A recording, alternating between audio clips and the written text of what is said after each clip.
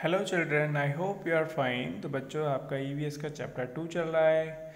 Okay, जिसमें हम पढ़ रहे हैं फैमिलीज जो हैं बच्चों क्यों माइग्रेट करते हैं, क्यों वो एक जगह से दूसरी जगह जाते हैं। ओके, तो देखिए ऐसे ही यहाँ पे एक गांव की स्टोरी है, एक टाउन की स्टोरी है।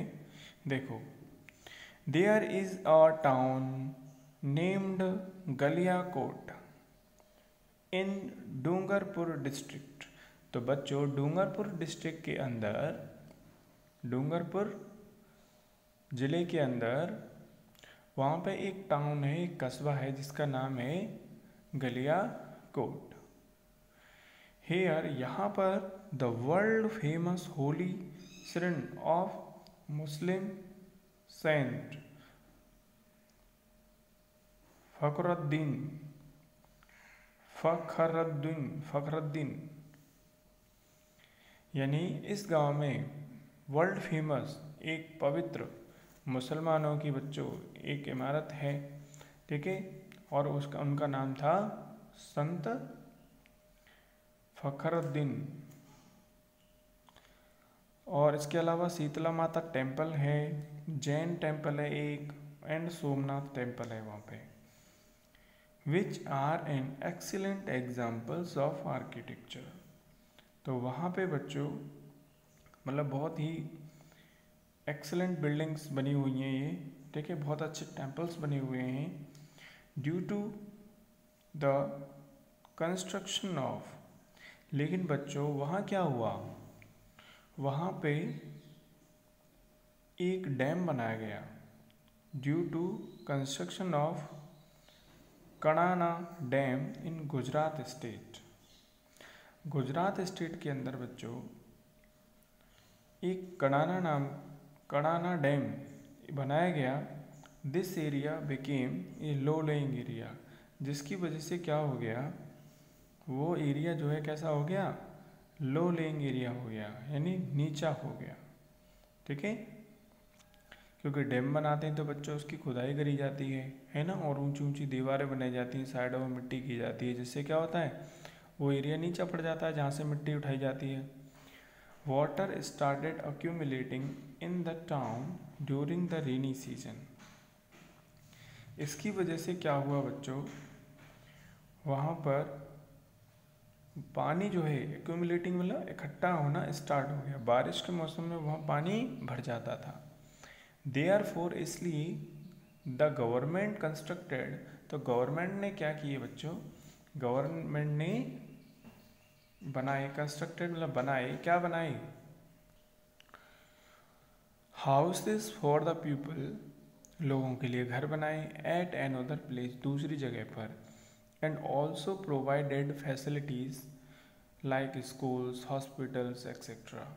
मतलब उन लोगों के लिए जो गाँव में रहते थे, बारिश का पानी भर जाता था, लोग परेशान हुआ करते थे, तो गवर्नमेंट ने उन लोगों को दूसरी जगह शिफ्ट किया और उनके लिए व्यवस्थाएं की, रहने की, हॉस्पिटल्स की, स्कूल्स की, सारा कुछ। Today this place is known as rehabilitation colony, इसलिए आज इसको क्या कहते हैं, रिहेबिलिटेशन कॉलोनी कहा जाता है।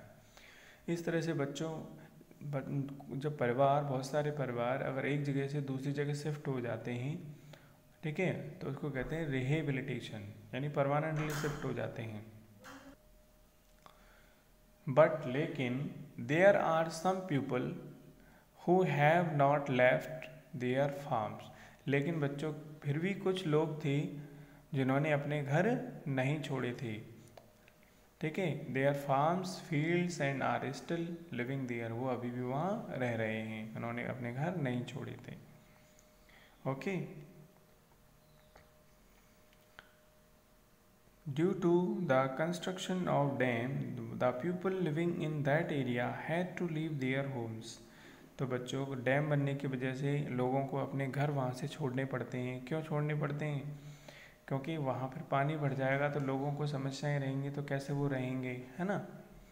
दूसरा है Y are the dams constructed. तो बच्चों डैम्स क्यों बनाए जाते हैं, डैम्स बनाना ही बच्चों बहुत ज़रूरी होता है। देखो हमारे देश में जो है ना, खेती ही मेन ऑक्यूपेशन है लोगों का, ठीक है, और उसके लिए पानी चाहिए। खेती के लिए।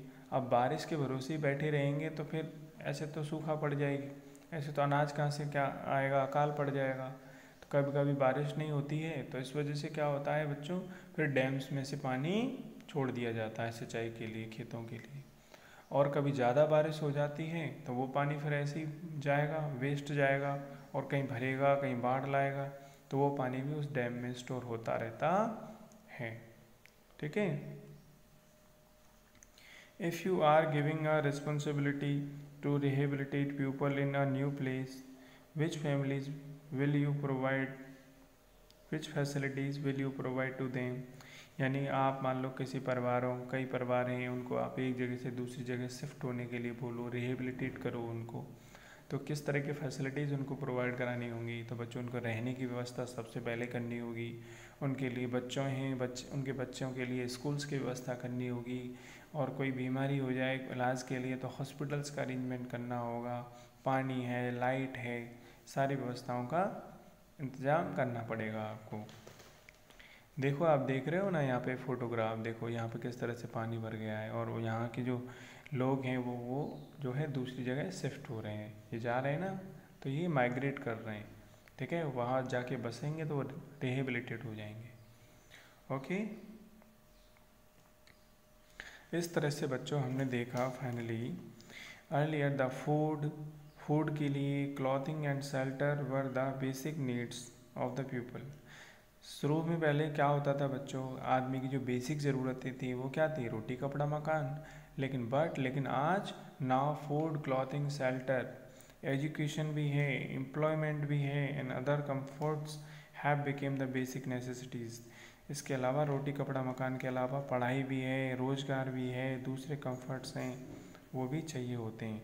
ड्यू टू दिस, इसके कारण many people are migrating from their home towns and living at other places. इस वजह से लोग एक जगह से शिफ्ट होकर के दूसरी जगह जाते हैं। ठीक है, तो इसी के साथ बच्चों आपका चैप्टर होता है फिनिश। ओके।